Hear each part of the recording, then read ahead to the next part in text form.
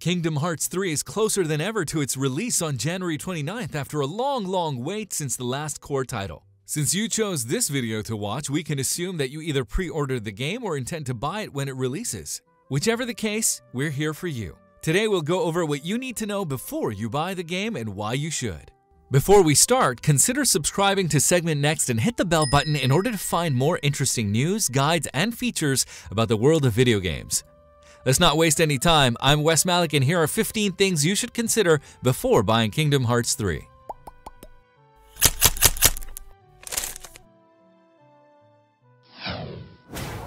Kingdom Hearts 3 is console exclusive. Starting off with the obvious problem of all gamers, we have the game availability.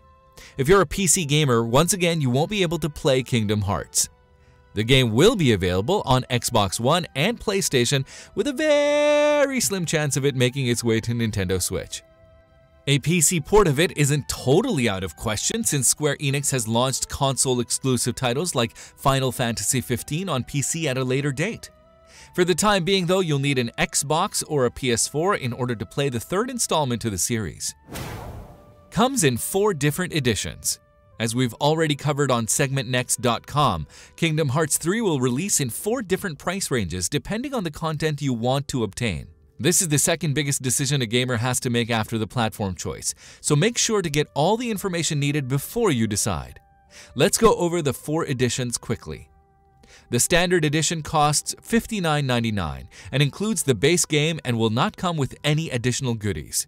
That is, unless you pre-order this version from Amazon to be awarded the Dawn Till Dusk Keyblade weapon in the game. You can also pre-order from the official PlayStation Store, in which case you'll be getting a dynamic Kingdom Hearts 3 theme titled Impossible Odds.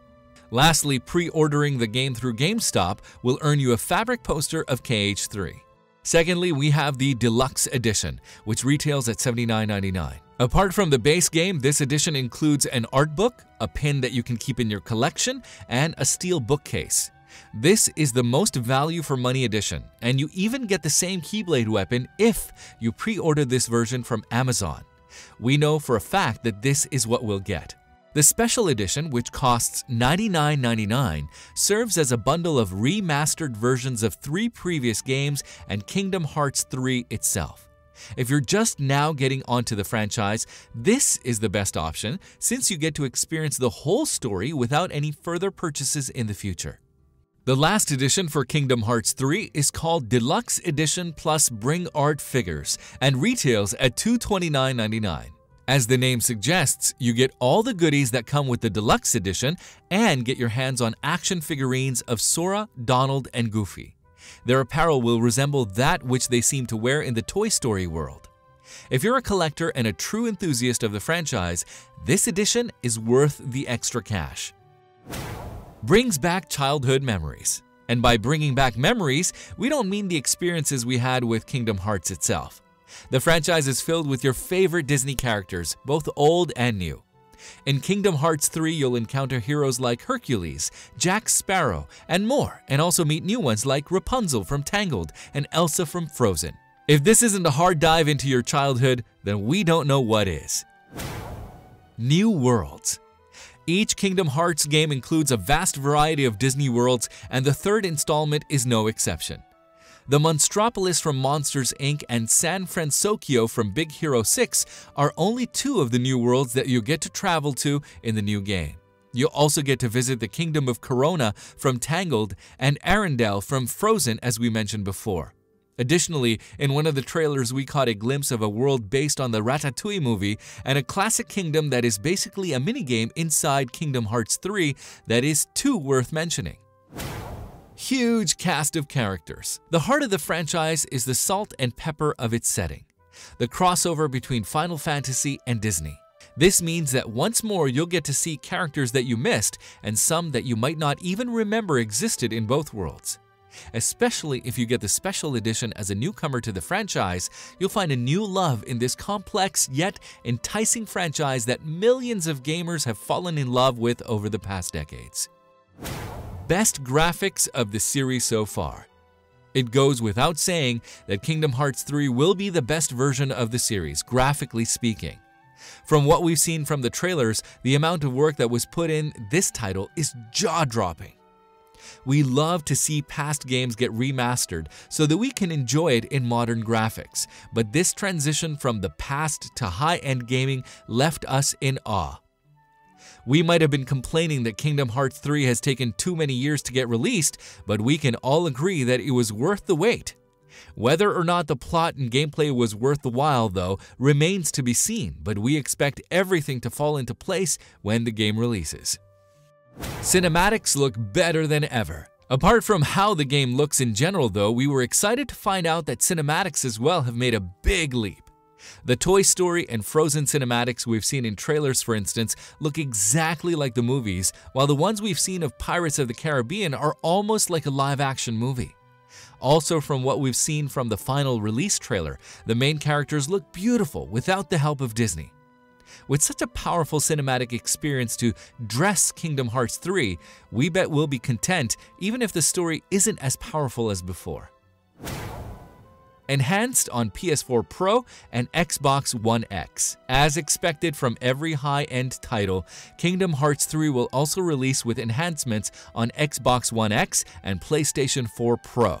This includes the classic 4K resolution and presumably unlocked frame rates. On Xbox One, the resolution will be native, while it's not clear yet if PlayStation 4 Pro will be able to render 4K at this rate. For what it's worth, expect both versions of the game to follow the pattern of Red Dead Redemption 2, which had very few differences in terms of visual fidelity. Includes a story recap. As Square Enix has detailed in the previous months, Kingdom Hearts 3 will not find you unprepared even if you haven't played the previous games. Tetsuya Nomura, the series director, specifically revealed that there will be ways in Kingdom Hearts 3 to learn the basics of the lore without having to spend hours and hours replaying the previous entries. He said, "We have included several elements in Kingdom Hearts 3 to explain the story and get newcomers up to speed, the minimum required level of understanding, including a series of videos to explain the story so far at the start of the game. I would be delighted if people who played Kingdom Hearts 3 took an interest in the series overall and went back to playing the previous games as well. For what it's worth, if the game is good, you'll want to play the previous entries, so take your time with Kingdom Hearts 3, and if you find yourself in love with its universe, then you can consider getting the final remix edition, which includes all the older games." Brand new gameplay. One thing that bothers us about older Kingdom Hearts games is the fact that its gameplay is complex and doesn't fall along the lines of what we're used to nowadays. Luckily, Square Enix is aware of that, and they have revamped the whole fight system to make it more accessible, fast-paced, and fun for players to get into. Sora will be able to jump on enemies, wall run, move freely in battles, and generally be more versatile than you remember him. New gameplay features. Apart from an overhauled fight system though, there are new features coming to Kingdom Hearts 3 as well. A few of Sora's new abilities have already been confirmed, and we'll take a quick look at them. For starters, we have Attraction Flow, which is a new type of super attack similar to the Final Fantasy summon attacks.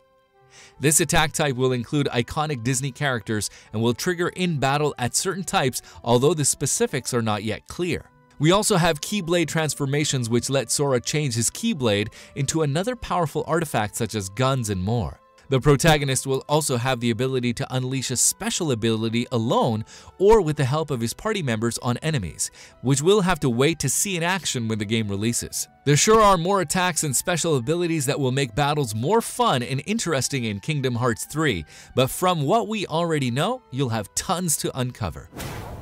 Planned DLC. Tetsuya Nomura has revealed during E3 2018 that Kingdom Hearts 3 will receive DLC post-launch, although a season pass is not in the works.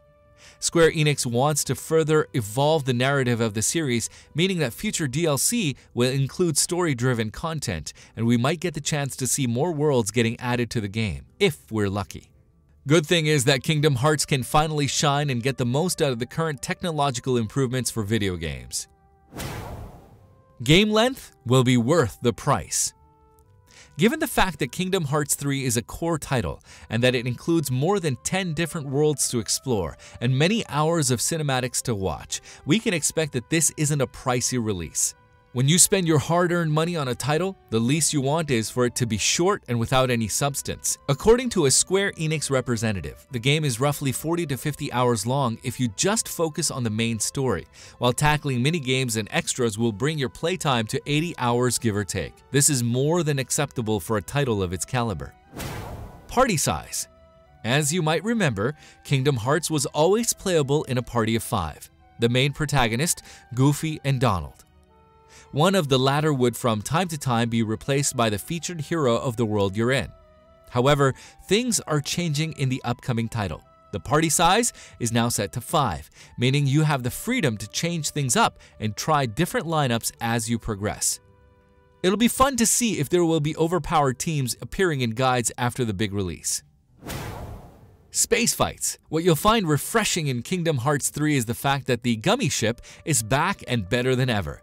The cute little aircraft with which Sora travels between worlds not only makes an appearance in the game, but it is customizable and can roam freely like in an open-world environment. There's not much we know about the gummy ship, but it's nice to see such an iconic detail making a comeback in the new game.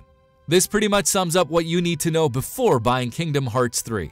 Remember that the game releases on January 29th for the Xbox One and PlayStation. Have you bought it? What else have we missed?